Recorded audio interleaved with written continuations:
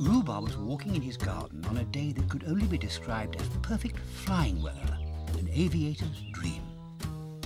Big jets scribbled new vapour trails all over a freshly squeegeed sky. He felt the wind in his fur. Ah! Oh, sorry. Oh, Rhubarb, you're so wonderfully clumsy when you're busy writing a play, darling, cooed Poodle Princess. He was still looking up. You know, Poodles, Rhubarb began. Oh, Rhubarb, I know what you're going to say, darling. Your new play is for me, she flooded, but Rhubarb had other things on his mind. Sitting in front of his computer in a flight of fancy, Rhubarb marvelled over the pictures of his magnificent model aeroplane. His love of flying all started with a spike, 2 strap-on wings, and a garden swing. A long time ago. Waking from his daydream, Rhubarb's think waves began to flow once more. Then he turned to an equally important design job, the trophy, when Custard arrived. Have you ever made a model aeroplane? Rhubarb asked, knowing the answer.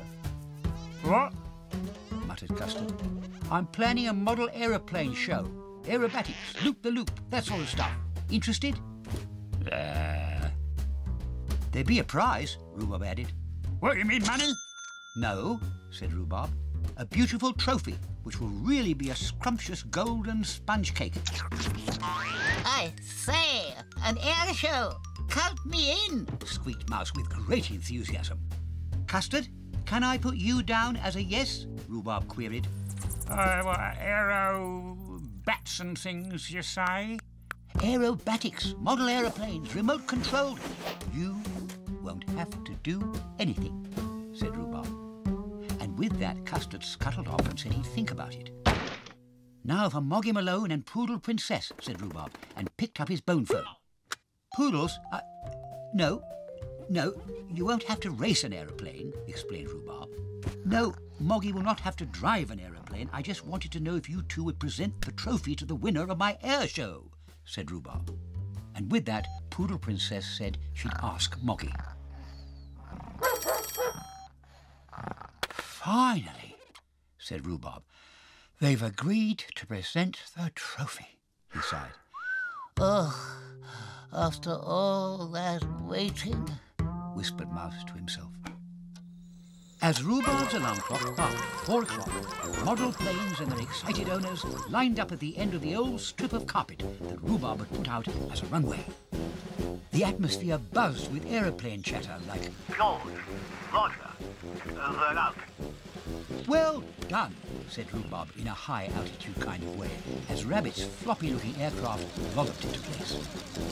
Ah, Mo, love the headlight. Wizard, what? I say, rookie. Red.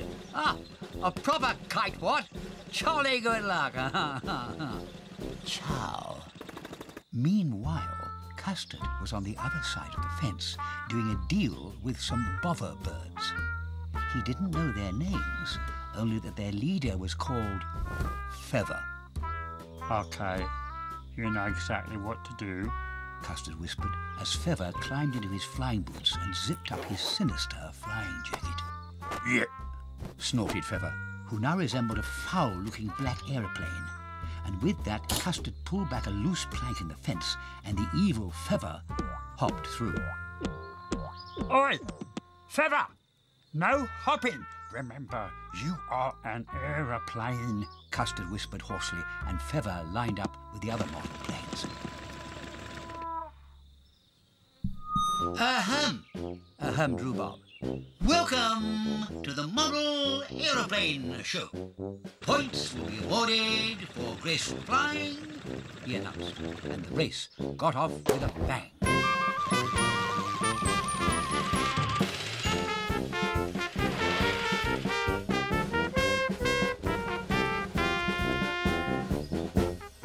Everything okay?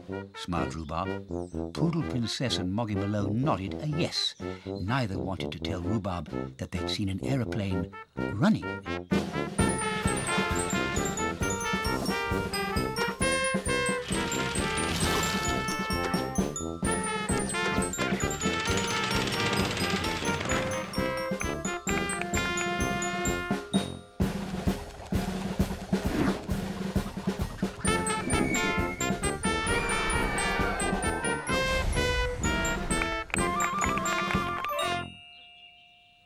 Finally, with the air show over and all planes safely on the ground, Rhubarb addressed the afternoon crowd and those magnificent model makers with their splendid flying machines. I have great delight to announce Custard as winner of the... Excuse me. said Rabbit. Custard's black aeroplane is eating the trophy. You there! You're not a bird. You're supposed to be a plane. That's cheating, you sticker! Shouted Rhubarb and presented Rabbit with what was left of the delicious trophy. And you, forget flying, you're grounded, he went on. That's what you are, you're all rotten. And the birds cheered and flew around in circles, and everyone laughed. Wizz, the home of ABCs, 1, 2, 3s, and all your favourite kids' TV characters. Now let's find kids' TV. Or I can press this microphone. Wizz. That's how easy it is.